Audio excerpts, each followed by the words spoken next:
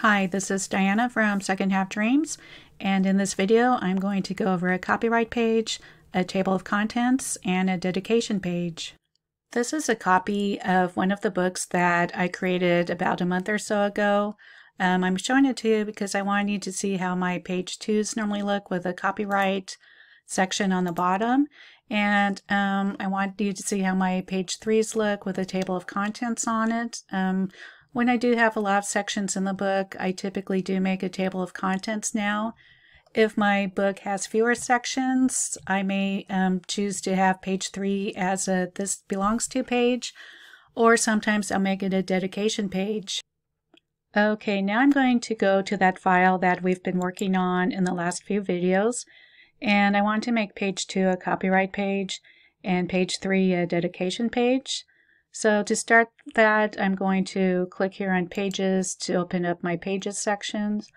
And I need to remove the connection between the master page A and pages 2 and 3. So I'm going to just right-click, select Apply Master to Pages, and select None. So now that connection is removed. And then to do the copyright, I'm just going to cheat, go over here and select this copyright from this book and copy and paste it over.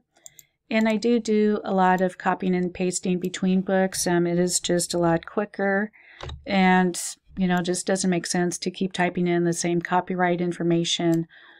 So now my copyright page is almost done. I just want to change this to Myriad Pro really quick, and maybe I'll just make the font size a little bit larger so it's easier to read. And so the copyright page is finished. Now for the dedication page, I'm going to make a text box, and I'm going to dedicate this to all awesome YouTubers. And again, I need to make this easier to read. Let me go to Myriad Pro. I'll make it bold. I'll make the text larger. And I could have also just went up here and copied the text over and then just changed the wording too. So, there's more than one way to do the same thing. So let me just, actually I like this a little bit better. So let me just delete this. Now type in to all awesome YouTubers. And, oops. Move that up here. I'm just going to resize the text box so it's closer to the bottom of the last line. And I'm going to make a copy of this and paste it. And then I'm going to write, "That's you." And then just make the font smaller. So let's try an 18. Then again, I'll just make the text box smaller. You don't really have to resize the text boxes, but it's just something that I do.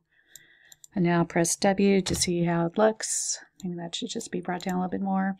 So I'm happy with that. I will be changing this to a table of contents page once we have some more sections and we have the page numbers in.